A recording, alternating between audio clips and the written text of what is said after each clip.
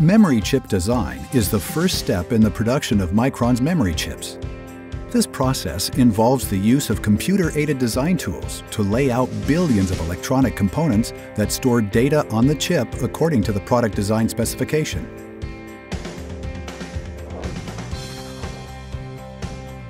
During technology development, specific process steps are defined and integrated into a process flow that will build the memory chips.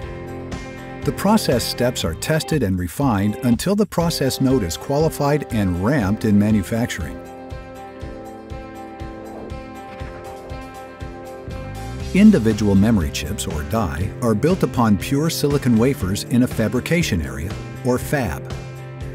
Fabs are state-of-the-art clean rooms that are 100 times cleaner than a hospital operating room to ensure silicon wafers are protected from ambient contamination.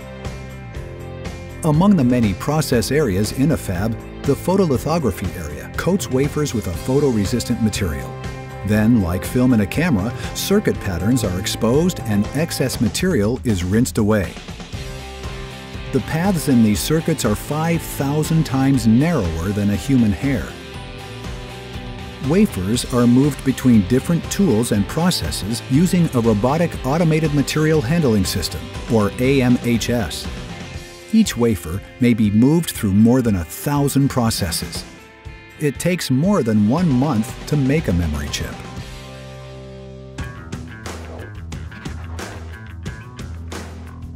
In probe, initial functionality tests are performed on each die on the wafer.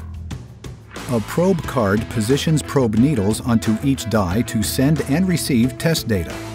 This information is used to generate a map of all the die on each wafer.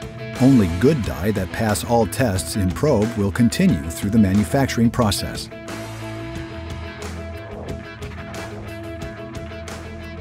In assembly, wafers are first thinned, attached to an adhesive backing, and then diced into individual die using a diamond edge saw. Using the wafer map that was created in probe, individual die are picked from the wafer, then placed on a circuit board. A solid gold wire is used to connect each chip to the circuit board. A molding process encapsulates each die in a protective plastic package and shipped to test.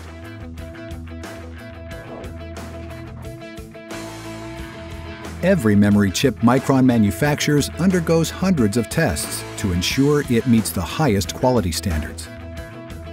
Proprietary Ambix testers subject finished parts to extreme temperatures and conditions to force any weak components to fail before they reach our customers.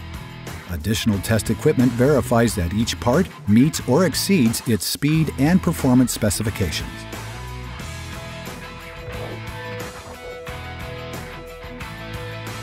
All qualified parts are laser marked with part numbers and other identifying information. Each memory chip is optically scanned to verify strict fit and form specifications. Components are placed into industry-standard anti-static packaging and placed into boxes for shipment.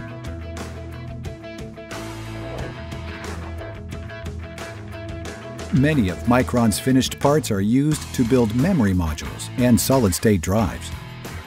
Automated surface mount assembly equipment is used to mount memory and other components to printed circuit boards.